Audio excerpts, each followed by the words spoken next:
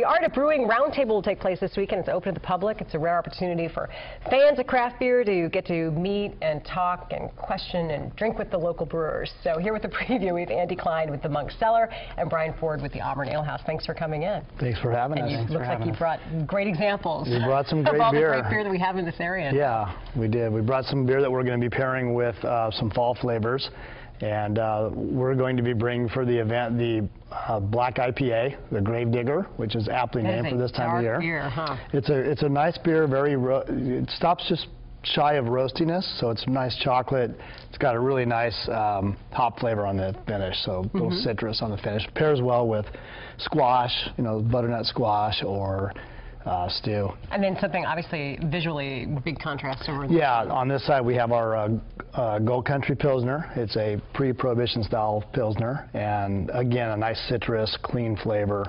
It goes with a lot of, I think it goes great with Halloween candy myself. You've clearly done a little bit of research. I've done some research on that, yeah. How much fun is it now to be able to really kind of talk shop with just the average person out there? Because we have a really sophisticated beer, that's the word I'm looking for. I was going to say beer population, but beer connoisseurs in this area now. It's amazing. I mean, as far as beer has come in the last 10, 15 years, people are really well informed. It's great to have conversations with people about the beer.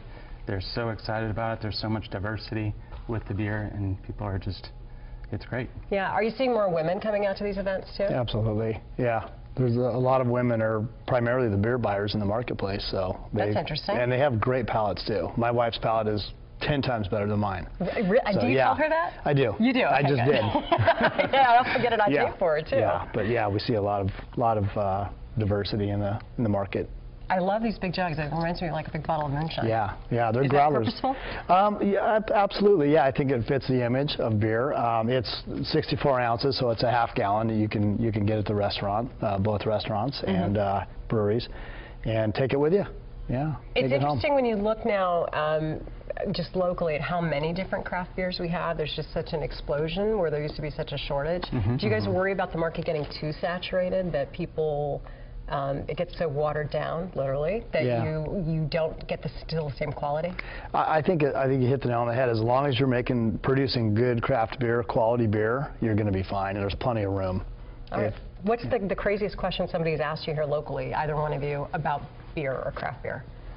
Boy, that's a tough one.